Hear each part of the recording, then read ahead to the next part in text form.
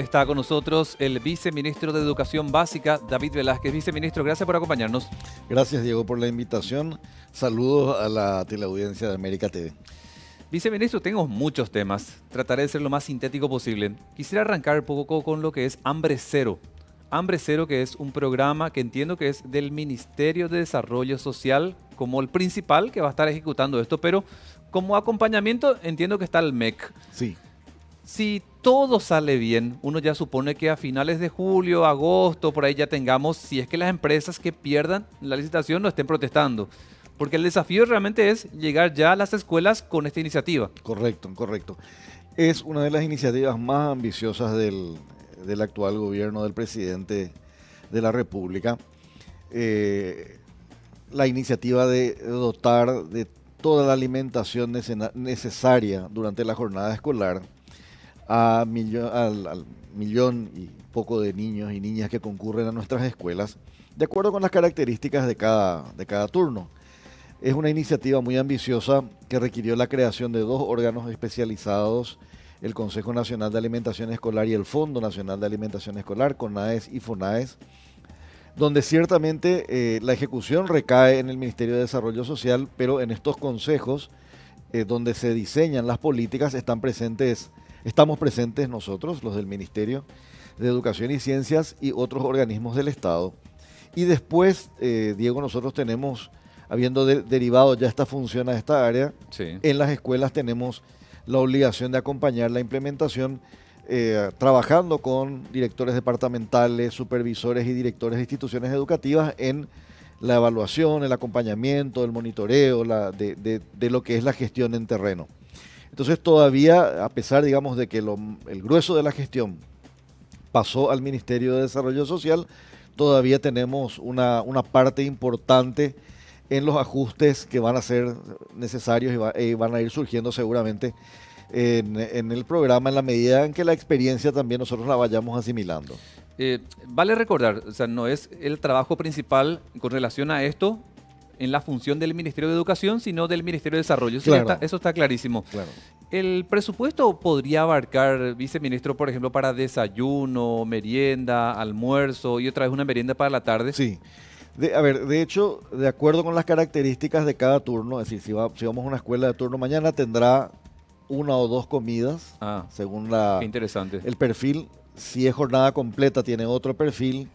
Si es solo el turno tarde, tiene otro perfil. Pero la idea es cubrir todas las formas y estrategias posibles de alimentación que surgen, todos los regímenes de alimentación que surgen en una jornada escolar.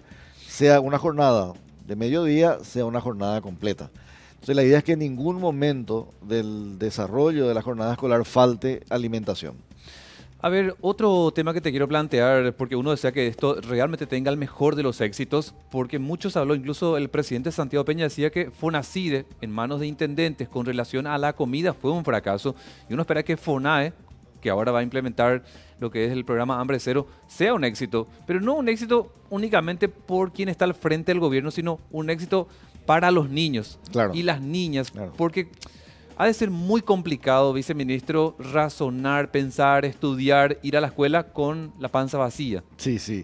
Bueno, hay una cuestión que es importante. El programa se basa en el hecho de que para muchas familias del país, la escuela es un lugar de alimentación. Sí.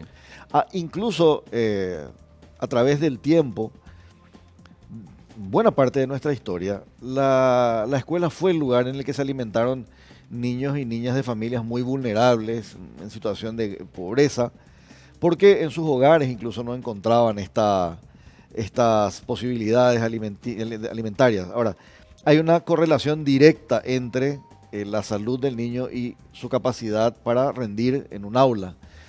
A nosotros desde el punto de vista educativo nos interesa eso, a las autoridades de salud les interesará desde el punto de vista del estado de salud del niño, de la niña, pero a nosotros nos interesa cómo esto impacta en factores educativos como, por ejemplo, la permanencia, sí, el no cansarse durante la jornada escolar, sí, el tener capacidad para trabajar con las exigencias propias de las tareas escolares, sin cansancio físico o sin otro tipo de afecciones.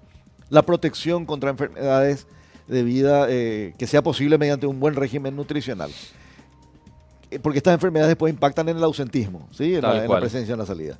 Entonces, nosotros, nuestra mirada dentro de este conglomerado de instituciones, la nuestra es esta mirada.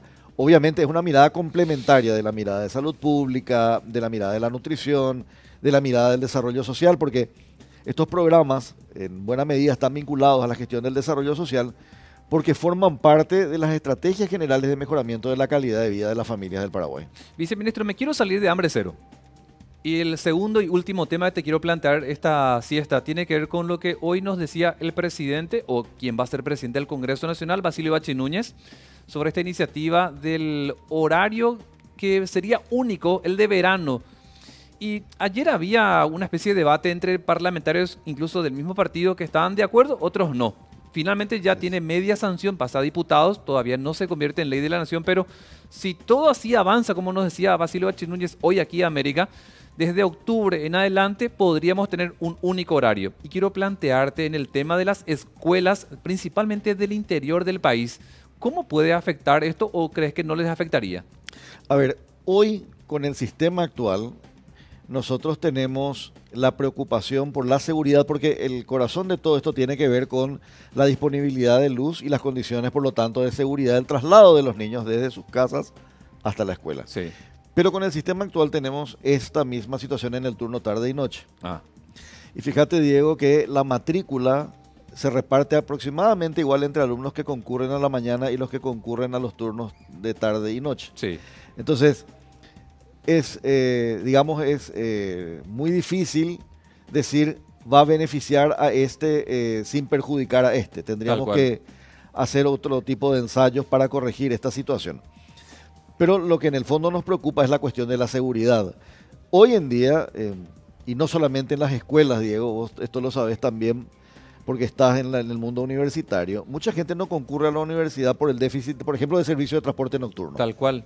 A las 10 muchas no consiguen transporte. Ya inclusive desde las 9 de la noche, en algunos casos para algunas zonas ya no hay servicio de transporte. Esto mismo afecta a la población escolarizada infantil. Sí. ¿Sí? Hoy con el sistema actual. Entonces lo que tenemos que hacer es, a nosotros la preocupación nos llega por el lado educativo y de la seguridad de la niñez, pero la verdad es que tenemos el déficit o la situación problemática y de inquietud ahora, en los dos extremos del horario. Y se puede plantear, porque también Bachi nos decía hoy, una especie de horario escalonado, que en algún momento se estudió, se aprobó y creo que falta la firma del presidente, si se diera una especie de 7 horas para las escuelas, las 8 para el funcionario público, las 9 los bancos, pero queda en manos del presidente de la República esa decisión. Ahora, ¿podría haber un horario específico para las escuelas? El ministro Ramírez, hace unos días consultado en esa misma dirección, dijo, podríamos, y utilizo aquí el modo potencial, estudiar la posibilidad de un horario escolar. Dijo horario escolar. Que contemple, digamos, esta situación de la que estamos hablando ahora, estas cuestiones de la cuestión de seguridad. Ahora, ¿qué es lo que esto requiere, Diego? Un acuerdo importante con las familias que organizan su tiempo en función del horario escolar y con los docentes que organizan sus horarios laborales. En este momento, los sindicatos docentes en mayoría se están pronunciando en contra del cambio. Sí.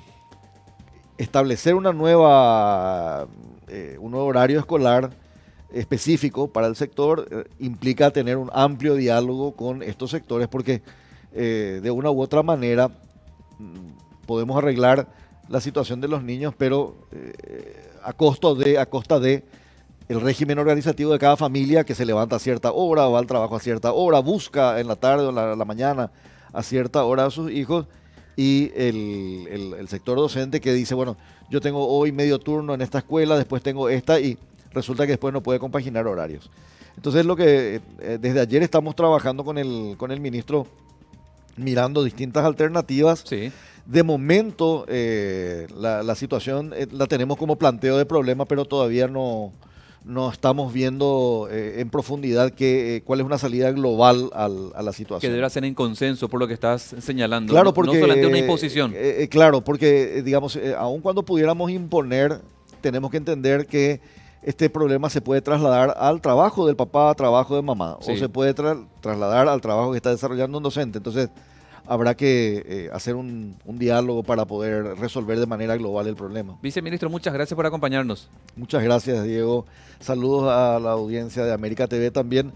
Y bueno, hoy nos encontramos en otra función. Tal cual, así que nos acompañó esta parte de la tarde el viceministro de Educación Básica, David Velazquez.